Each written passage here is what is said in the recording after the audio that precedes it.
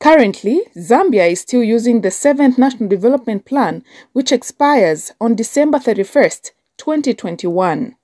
Zambia Institute for Policy Analysis and Research Executive Director Herrick Mpoko says the 7th National Development Plan has had some positives and shortcomings according to the midterm review. The target of job creation, quite evidently you see that the level of unemployment in our country is very high, especially amongst the youth. So even that one was not so successful. Poverty and vulnerability, again, we have not scored significant success.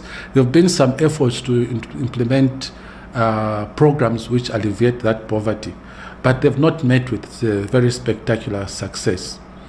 Dr. Mpoko has given suggestions on what should be prioritized in the 8th National Development Plan. Economic diversification, as we consider the 8th National Development Plan, economic diversification is key, other than mineral exports, tourism, agriculture, agro-processing. For Policy Monitoring and Research Center Executive Director Bernadette Decker, the plan must seek to address unemployment using locally generated resources. If at all the implementation of this 8th National Development Plan can be anchored on using the already existing envelope resource rather than going outside to borrow. During the official opening of Parliament, President Hakainde Hichilema hinted on the focus of the 8th National Development Plan in his maiden speech. The 8th National Development Plan will reflect our economic transformation agenda to deliver on the national vision and the aspirations of our people, our citizens. President Hichilema said the focus of the transformation agenda will be on attaining outcomes beyond economic growth to include greater inclusion and poverty reduction. Kachopa Mwinga, ZNBC News, Lusaka. Health Minister Sylvia Masebo says the government will revise the National Health Insurance Scheme to meet the aspiration of the Zambian people.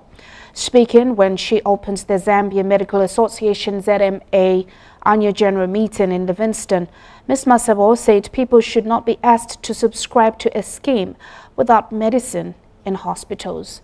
We have more in this report. Health Minister Sylvia Masebo has opened the Zambia Medical Association annual general meeting in Livingston. Among the issues the government wants to address are the COVID-19 and the HIV pandemic. A lot of strides have been made in bringing HIV and AIDS under control. However, it's still worrisome that about 43,000 new HIV infections are reported every year. Ms. Masebo has also touched on the health insurance scheme.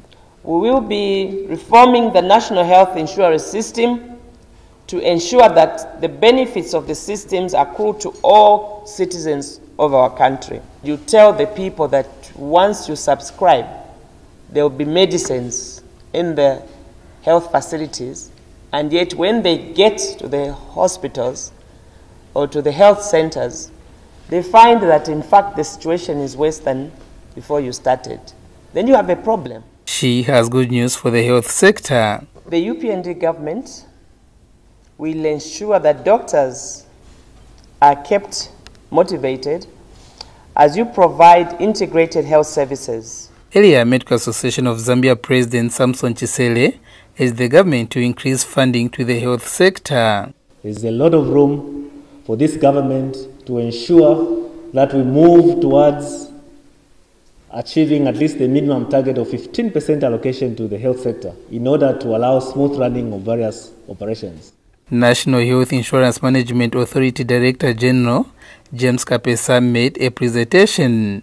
We have dried our fishing ponds for the formal sector. The 1.8 million, 60% of our target, must come from the informal sector. Mombeha Mobola, ZNBC News, Livingston. A witness has revealed a scam in which Patriotic Front PF Deputy Chairperson for Mobilization, Geoffrey Mwamba, allegedly enticed him to sneak in pre-marked ballot papers for Lusaka mayoral election.